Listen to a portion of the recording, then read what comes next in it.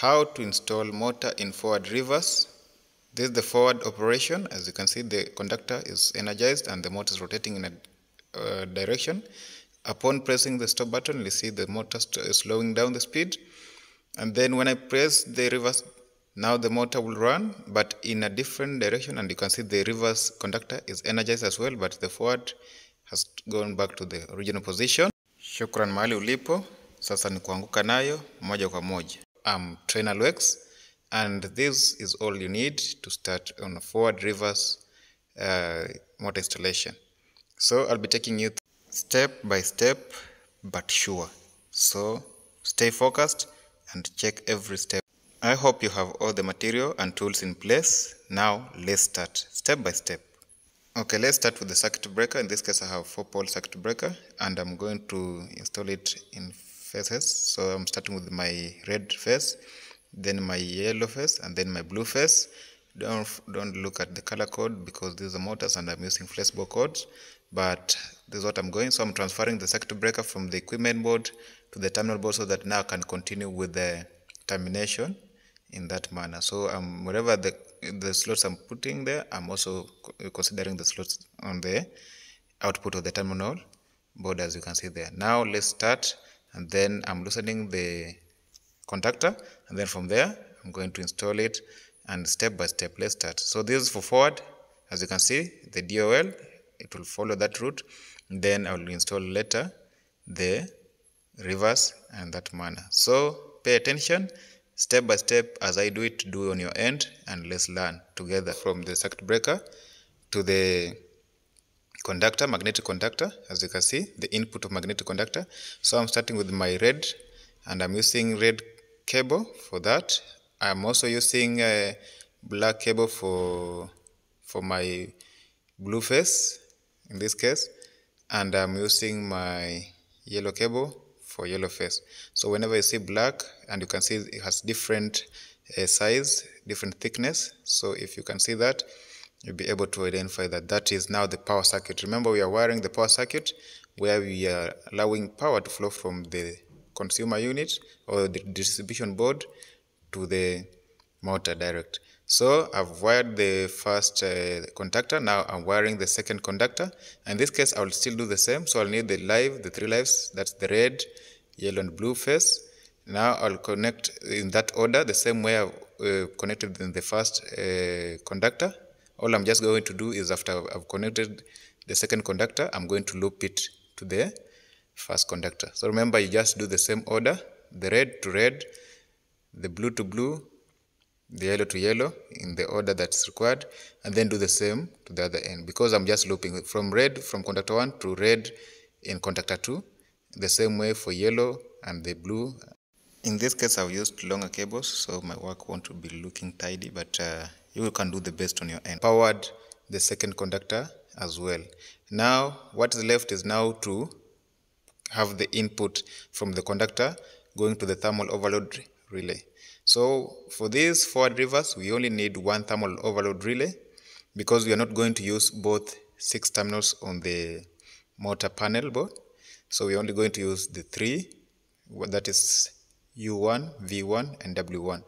So in that case, we'll need the output from the thermal overload relay. And remember, I said the forward contactor is always installed in DOL, no matter what, even if it's delta connection or star delta connection or forward reverse or the DOL itself. So we just do it the same way. So now what's left is to get the power output from the second conductor, that is the reverse magnetic conductor, back to the first conductor, that is the forward conductor, and then now we can connect the thermal overload relay. Remember, the thermal overload relay I'm using, it's detachable, so it connects directly to the conductor without cables.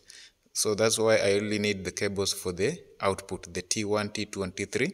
And I'll follow the same order I followed from the circuit breaker to the first conductor and now to the motor. So that one is already done. You can see the motor, you can see all the terminals there. Remember, this one is for practical purposes, is well labeled. Out there in the market, you'll get motors in different order. So ensure that you identify using your multimeter, take continuity to identify the exact input and the output terminal on the motor plate. So that one I've identified. Remember, I will detach. That's why I'm supposed to use flexible codes.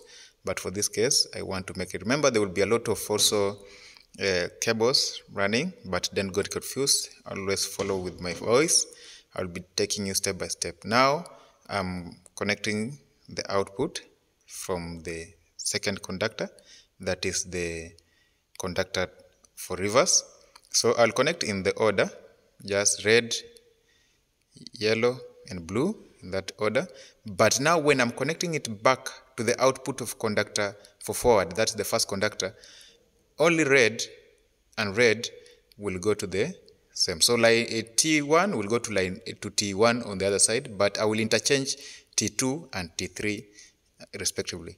So T1, you can see it going to just to T1. That's the output. I mean, the output 1 for the forward and the output 1 for the reverse are connected in the magnetic conductor. But what I will interchange is the output 2 and output 3. I will interchange it from. So from there, when it comes from this point, is output 2, but it goes to output 3, and then the other way is output 3 going to output 2 in this end. So that one is interchanging. Once I'm done with that, I've already done now my motor. In this case, also the 6 terminal, I'll connect them in delta connection. In delta connection, it means the connection should form a continuous thing like a triangle. Remember, you can either connect the plates in star or in delta. But for the DOL, we'll connect the motor plates in star, the auxiliary plate, the auxiliary terminals. But in this case, we are connecting them in delta. That's why you have seen I've detached the motor. Initially, I had detached it, but now I've run. Now I'm doing what we call dry run. So I'm testing the power circuit if it's okay. That's why you can see just by pushing the coil of the first conductor, you will see it moving in the direction, and then you see pushing the second conductor coil as well, it will move in that direction. That's what we call dry run. I've not yet connected the control circuit. Remember, we cannot be doing manual like that, so that's why we need a control circuit. Now let's start with the control circuit.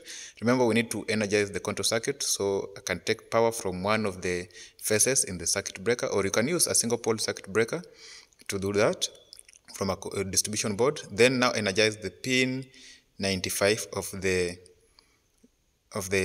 thermal overload relay. Then from there, pin 96 is the output, then goes to the normally closed push button, that is now the stop button. From there, that will go to pin 1 of the stop button. Then from pin 2 of the stop button, take it to the start button, that is start button of the forward reverse. Remember, we have 2 start buttons. We have 2 normally open push button, that is for forward and for reverse. So from pin 2 of the normally closed, which is stop button, take it to pin 3 of the start button. And in this case, I will be taking you all board, but first I will be directing you on how to finish the control circuit for the forward alone. Then we are going to go for the reverse. So now from pin 4 of the start push button for the forward, take it to the normally open. The normal open, as you can see here, I'm using auxiliary pins. So normal open is pin 53 and pin 54. So I'm from pin 4 of the forward push button, I'm taking it to normally open. Then from 53, which is normal open, I have to loop it to take it to the other side of which is now the normally closed. But before that, let's take the other part, which is now pin 54.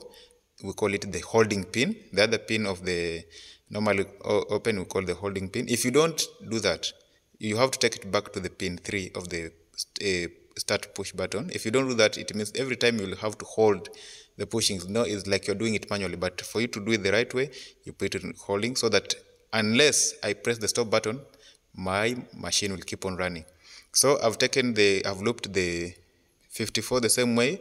I've looped it to the normally closed, now pin 61. Remember, here I'm using 61, but remember the codes vary. But just know, from the normally open of the conductor 1 to the normally closed conductor 2, and then the output of normally closed conductor 2 goes back to A1 of the conductor 1. Then A2 goes to the neutral. That's why I had looped neutral, but I had not connected in anywhere. So that's why we are energizing the energy coils of the contactor 1.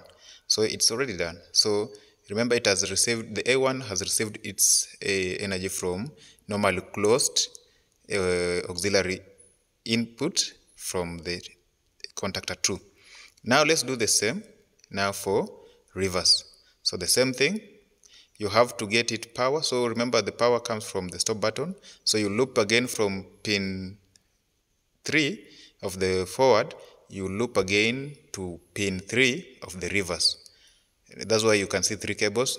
One is from the stop button, another one is the holding, the one that came from the output of the normally open, that pin 54. And then now it's going to pin 3 of the reverse push button. So remember, even as I'm tightening it, I will not tighten the stop, because we will also have a holding pin for the same, for the reverse, because if you don't do that, again, you'll have to press all the time. So I'm feeding to the normally open of that same contactor, of the reverse contactor, and then the output, again, do the same thing you have done there. The output of that contactor goes back to the pin 3 of now the reverse. Remember, the reverse goes with the second contactor. So goes to the reverse, as you can see. Yes. So the pin 3. And then again, you loop now from normally open, first pin, the way the pin 4 came from, you go now loop to the normally closed of the other conductor now, which is now the forward conductor. As you can see, now we are taking it to the normally closed pin. And this case is 61 and 62 respectively. So from the output of the normally closed auxiliary conductor of forward, I'm going to feed it to energy coil, the energy coil, that's A1 of the second conductor, which is now for the reverse. That's why you can see I'm doing now feeding the reverse, A1. Then A2, you're going to loop it with the neutral as well. You can take the neutral from the other side, or you can take the neutral just direct from the panel board on top. But remember, the economy of cable is very important while you're doing this. So remember, I'm guiding you through. When you do this, you'll have done the right thing. Now, what is left is us to bring in the indicator. Remember, using an indicator is very important. It's a safety factor that you are alerting whoever is coming by or is passing by that the machine is running. So in this case, we need 3 indicators, but the push button I'm using ones with the indicator board. That's why you can see it has 4 terminals instead of 2 terminals. But the ones you'll find in the market, you might find the one without indicator lamps. So in this case, I'm not going to have additional indicator lamp, but I'm going to use this. So in case you are having indicator lamps on the other end, then this is what you do. So you connect you get the neutral from either A1 of the conductor, then loop all the negative terminals, connect all the negative terminals of the trip, the forward, and the stop indicator buttons together. And then as for the stop, or the one we call trip, it will get its positive.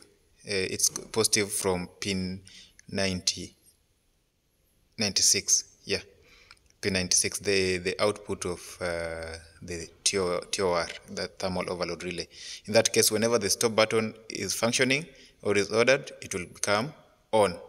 In this case, I've done a mistake. I've just connected it from pin 98, but you'll be using pin 96. Do it pin 96 and you'll see it light. Even if you have an indicator lamp differently, do that. You can use even a bulb, no problem, as far as it works. Remember, the principle is for you to understand it, to be able to practice a lot, and even to be able to do it on your own. That's why TrainerLux is here for you. So now for the rest, for forward, just loop it to energy coil A1 of the forward, and then for the reverse, do the same. Loop the positive of the indicator lamp to the A1 of the reverse conductor. In that case, you will have done your control circuit with the indicator lamp intact, and you can go ahead and test your system. That's why you can see whenever I press my push button, it lights. It lights and the motor runs, and you can see even the conductor being energized. The way I said I messed with the stop, that's why you can see it's not lighting, but you can see for the reverse, it's giving some light because I've connected